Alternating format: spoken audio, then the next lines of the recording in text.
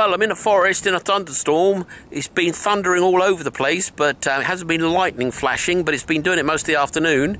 Now, hopefully it won't plur down on me, but I'm in the middle of a forest, and apparently there's a pilgrimage route that goes through here, and I'm hoping I'll be able to find some medieval campsites. And if they all camped in the same place, they're going to lost medieval stuff. So that's the hope, and we'll find out whether the theory works out or not. See you at the first find. Hopefully I won't get struck by lightning. You never know.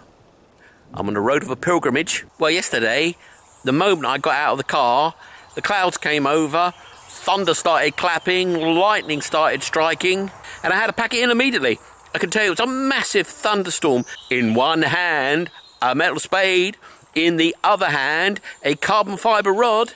Oh yes, let's be barbecue. So anyway, I called it a day, didn't get anything done, but I'm out here again today. It's going to do the same in a few hours, but I thought I'd get some in. Now all my fields are under crop, but this is 500 acres of historic woodland that's never been detected, and I'm free to go where I like, so I'm going to do a bit of sampling, see if I can find some hot spots. I'm fed up with watching Plugshire Dan finding hordes of this and hordes of that. I need some of that myself. I'm not jealous really, Dan. I think your stuff's brilliant. I can't help but be fascinated by all the things you find in woodland. I never find anything. But today, it's going to change. Now, a lot of this forest is under deep fern, but every now and again, you get big bald patches under trees, and that's where I'm going to prospect and see if I can find any hot spots. And this is the first one, right by a main road. And you can hear the main road. Doesn't look like much in the video, but it's a good hour and a half's worth of detecting here, and you never know what you're going to find right by a big road in a historic forest that's never been detected. That's the theory. Let's see what we find. Very hot in here, I tell you, it's sweltering. Anyway, first find of the day, I found about 3 pieces of foil, one neatly crunched up to make a really good signal. Nice person who did that. And this is the first find of the day, which I don't know what it is. Everything seems to turn this black in this soil here, but I'm guessing that this is a fired musket ball. So first round ball of the day. High hopes, low returns, found absolutely nothing in this lovely little spot that was bound to give me some really good stuff, but it didn't, so onward we push. Well, here's my next prospecting spot, a nice big old oak tree on a junction. So hopefully someone sat down here and lost their gold coins, or silver coins, or copper coins, or a button or two. Anything will do. Well, here we are, first decent signal, 81, probably a rifle shell, I reckon.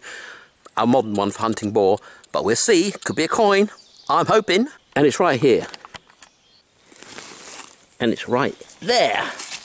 And it's right there, look at that, damn it. Oh well, one more for the trash bag. Well, that was also a wipeout. I've got a bit of foil, I've got a bit of modern trash, nothing of interest at all. And, you know, it's quite hard going. It is incredibly hot in here and humid. I mean, after the thunderstorm, everything's wet. It's like being in a sauna here. You can tell, can't you? But anyway, last piece of land I'm going to give a try. I'm pretty much pooped already. I've only been at it for about an hour and a half. But, you know, it's pretty tiring when you don't find anything. And I see if this little bit of land here has got something on for us.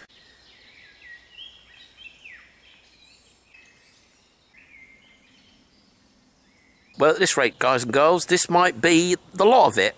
I think it's some sort of electrical terminal, but that's about it so far. I've been out here hours. This is the only thing else I found, and it's a shot bullet by the looks of it. Wrecked. Nothing for all my pains and efforts. And those pains and efforts are real. Several lessons learned. One is I've broken the grip on my dais. It's taken a fair amount of punishment, so I need to get another one. The second thing is, I really do need to get my fitness up, because after 3 hours of this, I'm absolutely worked out. I have to get my treasure hunting muscles back up again. And the other thing is, yeah, forests. There's nothing in them. There really isn't. Nothing in them. But anyway, I think for a few weeks at least, I'm going to be stuck with the forest. Oh, hardship, huh? I have 500 acres of it. There must be some good spots. I just got to find them. And I will. When life gives you lemons, make lemonade. Well, I just found a patch of real treasure. It's not the kind of treasure I was expecting, not the kind of treasure you're watching this channel for. However, this is treasure, and actually worth quite a lot of money. Now that is Chanterelle. Actually in France they call it Girole, and in America they call it Chanterelle, and in France they call Chanterelle Girole, and backwards and forwards, and the wrong way around. But anyway, in America this is a Chanterelle, in France this is a Girole, and I just found a clump of them. Ha ha ha! So you guess what I'm having for dinner tonight? You got it, chanterelle. Brilliant. I mean, I've actually hunted mushrooms my whole life, you know, not seriously, but I've always looked for them. Never found chanterelle before, ever. Always on my bucket list. And now, after an afternoon, a complete waste of my energy finding treasure, I found another kind of treasure. Mushroom treasure. Yes! Yes, yes. And there's more. And nearby, some sep. Or at least, some bloated I can eat. And there's another little Balteus. Can't remember what it's called. I think it's called a black one, but I'm not going to pick it because it's very small. I'll let it grow. And there you have two perfect little seps. It's a shame to pick the little one, but it couldn't come away without the other one. So rather than have the slugs get the pleasure of eating them, I picked them both. Well, I'm not really interested in digging this 80. So I kind of guess what it is.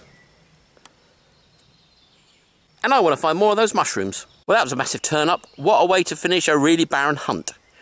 Real edible treasure. And there's another little one, a baby one, but that's going to get left to grow nice and big. Now, what is that rock doing there? There's no rocks around here. I'm going to come back sometime soon and check that rock out. Another munched sep. I'm going to munch the rest of it. There's a couple of young seps here, one munched and one half munched, so I thought I'd get it before, I don't know, the wild boar or whatever it was eating it got the rest of it. Well, two baby seps there. I'm going to have the bigger one and leave the other one for the fairies. Wow, delicious. I don't like picking them small, but you never find them big because the other animals eat them, so I'm getting there first. I left the little one for the fairies. And round the corner is that one. Let's zoom. Let's go get it.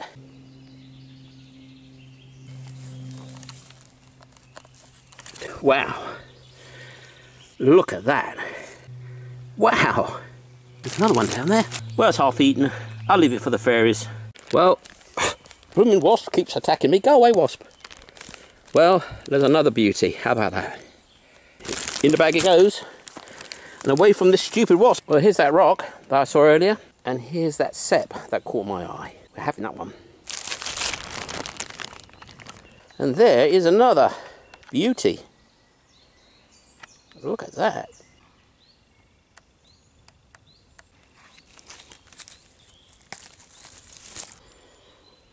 A few more days and this baby's going to be in the stomach of a slug. Slugs just love these things. What a beautiful specimen. Oh, yes. Ah, I don't mind being skunked on the treasure when all this edible treasure's around. Wonderful. This is amazing. I'm having a mushroom extravaganza. And another. A little small, but I'm going to take it. Beautiful specimen, beautiful. Ooh, this is going to be delicious. Well, I'm going to leave these ones for the fairies. 1, I've got enough. 2, you've got to leave some behind. 3, I break my neck getting them. And 4, you've got to leave some for the fairies. Fairies like mushrooms. Everybody knows that. There's the tree with the mushrooms. And there's the car.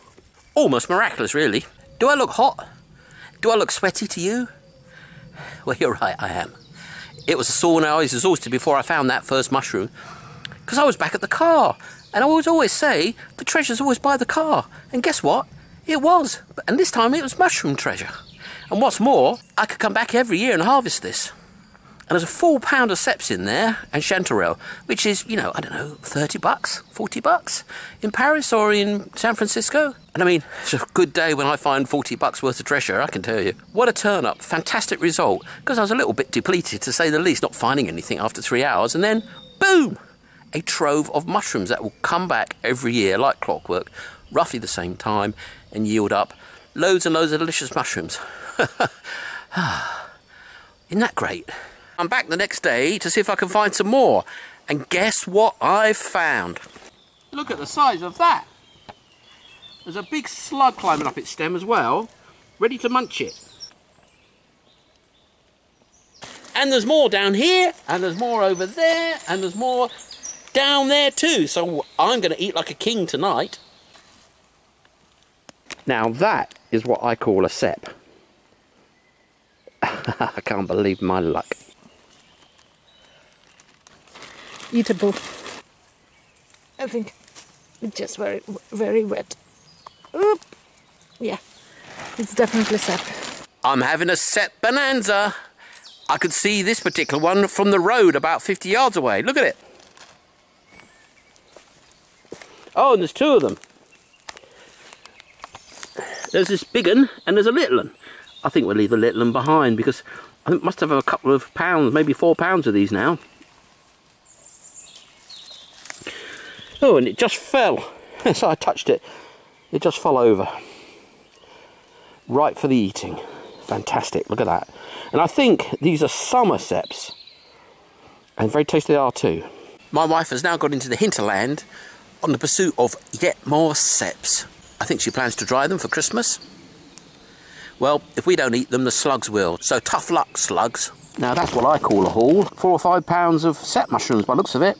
Wow.